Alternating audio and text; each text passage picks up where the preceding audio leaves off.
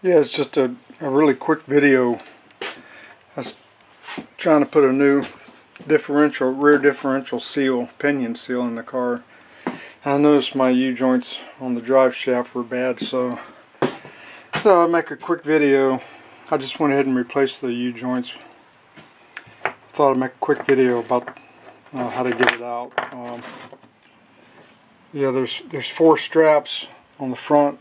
There's 2 straps on the front, 2 straps on the rear to hold the drive shaft in.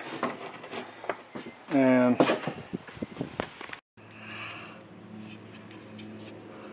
I guess I just wanted to give anybody that might be interested a heads up. You know, here's the transmission pan. And here's the forward yoke. And it's tight up underneath here to get this drive shaft out. And this goes back to the differential yoke right here. Like I say, I got a leaky differential pinion seal I'm trying to replace, and I just went ahead and replaced these U-joints while I was up underneath here working on it. But anyway,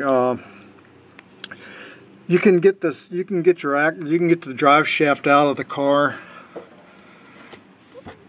It's probably about 6-8 inches up in here. Like it's your opening for your drive shaft and your cross member right here. What you do is once you get all your straps off, you can push this forward yoke. You can push this forward yoke all the way into the once you get your straps off your U-joints, you can push this forward yoke as far as you can into the transmission. That gives you enough room that you can drop your drive shaft down, and you can clear your cross member here, and then you can just fish it out of here.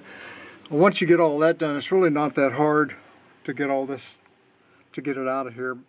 But anyway, like I said, it's just a quick video.